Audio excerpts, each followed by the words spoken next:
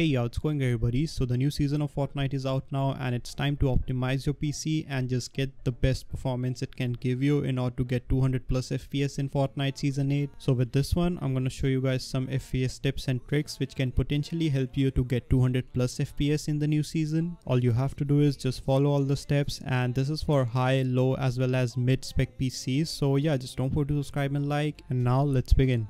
Right, so let's just start off with the in-game settings, and I've done it like a million times, so I'm not gonna go too much into it. So first things first, you need to turn set rendering mode to performance mode alpha, and just make sure the meshes are set on low if you want to get the maximum amount of FPS boost. And then you can turn these settings on or off. It's up to you. Just make sure the texture are low, and 3D resolution you can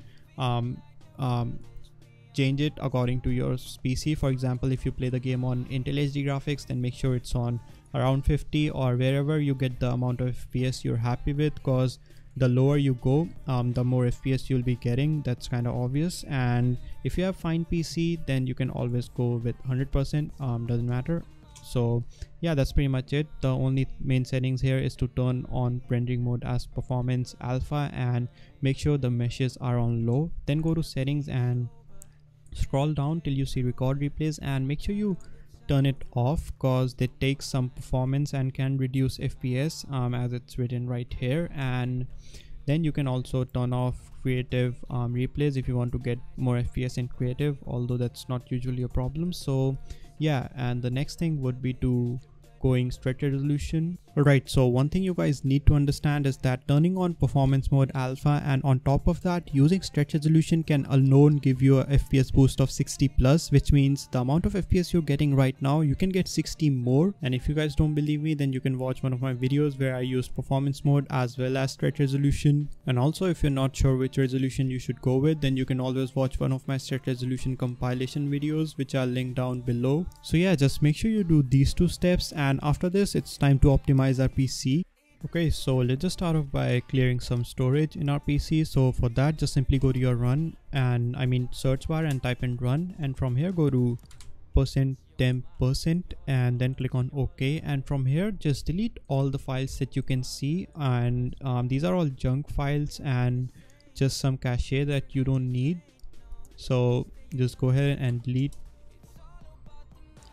these, and for some of it it will say that it can't delete because the files are open somewhere. You can just simply skip the steps, skip those, and just so these are the file it won't let me delete, as you can see. So I'll just let them be, and after this go to your settings, and from here go to system, and then from system go to storage. And from here, as you can see, there are some temporary files which will clean later, but first just go to configure storage sense, and from here scroll down till you see free up space now, and just make sure you click on clean now. So this will clean all the cache or some junk files that you don't require. So yeah, it could take some time depending on your system. For me it just took like 1 minute.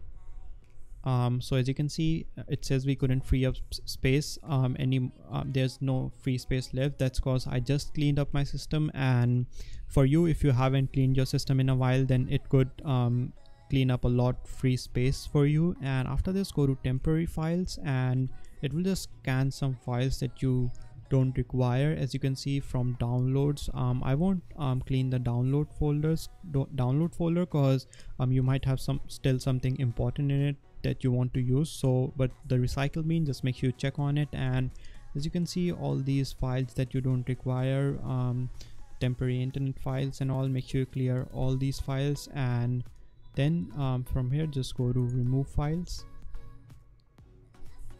and there you go, we have cleaned up some more space. And now let's just see what else we can do.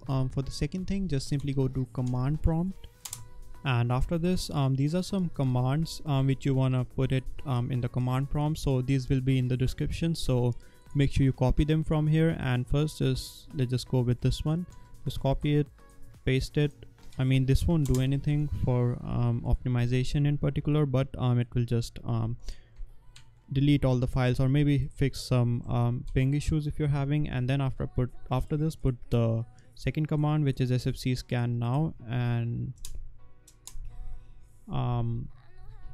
So in order to run this command, you need to run the command prompt as administrator. So for that, just again type in command prompt, and from here run it as administrator. And now if you put the same command, which is this one, so yeah, just let it do the verification, and it could take some time.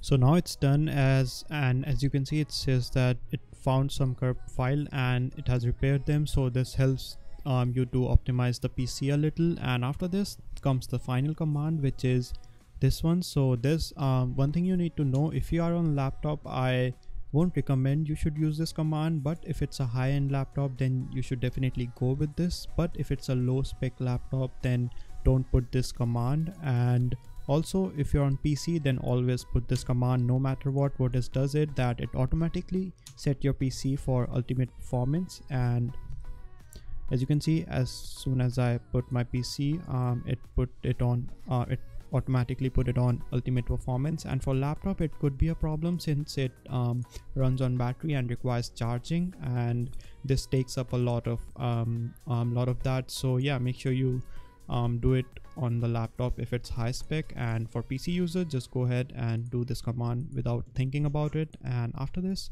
go to control panel, PC settings again, and from here go to apps, and then go to startup. And as you guys know, just make sure you turn all the apps that you don't require when your PC boots up. So for example, I don't want Google Drive to start as soon as my PC start, cause they run in the background and takes up a lot of CPU usage, which causes the FPS to which causes low FPS in games. So yeah, make sure you don't do that, but make sure you have some apps which you require. For example, this is my audio driver, so I need them when the PC starts, so I'll just keep them on. And yeah, these are I've turned on, and rest of these, as you can see, I've turned off. So make sure you do the same things, and then also go to task manager, and from here go to startup. And as you can see, there's a lot more application here, and again, you can disable the ones that you don't require on startup, and I have done that already for myself in order to get the best performance. And trust me, I really do, and it really helps me with the FPS. And after this, go to NVIDIA control panel. From here, go to manage 3D settings, and just make sure you copy all these settings. These are by far the best and really works for me, and it could do the same thing for you. So yeah, just pause the video and just make sure you copy it everything and make sure everything is same. So for example, texture filtering quality, it should be on high performance. Power management mode, it should be prefer maximum performance, and just yeah, copy all these. Alright, so this was your Fortnite Season 8 FPS boost video. Hope that it helped you. If you have anything to ask, then feel free to do so in the comment section below. I'll reply as soon as I can, and thanks for watching. Let's be honest, life's a competition. So if I'm going to play, then I'm gonna play to win it. I refuse to sit and rot at a desk all day unless I have a passion I'm working towards, okay? I'd rather be dead on the outside than inside. A bullet to the head than 25 to life in a cubicle alone, just trying to get by, building someone else's dream instead of building mine. If you're hearing me,